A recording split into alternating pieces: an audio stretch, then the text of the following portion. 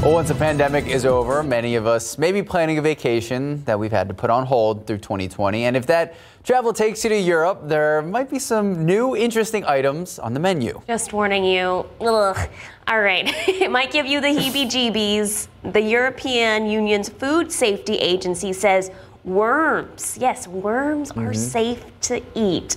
The agency published a scientific opinion last week on the safety of dried yellow mealworms, and they gave it a thumbs up. Researchers say the worms can either be eaten whole, gulp, or in powdered form, and are a protein-rich snack or ingredient for other foods. Well, there you go. The agency says some people may actually be allergic to worms, but overall the panel concluded that the new food is safe under the proposed uses and levels. The UN Food and Agricultural Organization has been pushing edible bugs since 2013, calling them low in fat, high in protein for people, pets, and livestock.